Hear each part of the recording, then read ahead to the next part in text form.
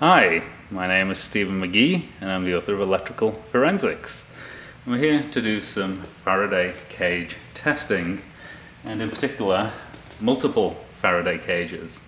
So we're going to put multiple layers of metal screening over that wireless router that you can see in the bottom of the image. And we're going to get readings with these two RF meters. This one is reading millivolts per meter, and this one is reading milliwatts per meter squared. So I'm going to plug in the wireless router so we can get a signal, and in a few seconds the wireless router should switch on and we should see the readings on the meters spike up. So that's just occurred, and we're going to put on our first Faraday cage. So this is a metal plant pot, and our foil is currently ungrounded. So I'm going to attach a grounding cable onto the foil and we can see what happens.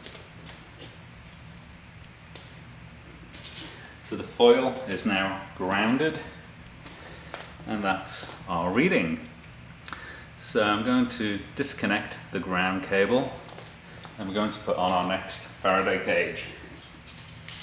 So the ground is now disconnected, and here is our second Faraday cage. Again, it's a metal plant pot, just a larger one. So we're currently ungrounded, and that's our reading. So I'm going to attach the grounding cable. So the grounding cable is now attached to the foil, and that's what we're reading. So I'm going to disconnect the ground cable. I'm going to put on our final Faraday cage, which is a trash can.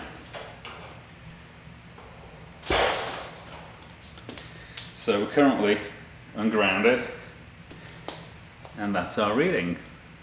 And I'm now going to connect on the grounding cable and we can see what happens. So it's now grounded. So as you can see, multiple layers of Faraday cages are much better than a single layer of a Faraday cage. And if we were to continue this, we would probably see those readings go almost to zero. I hope you enjoyed the presentation, and I wish you the very best of health. Thank you.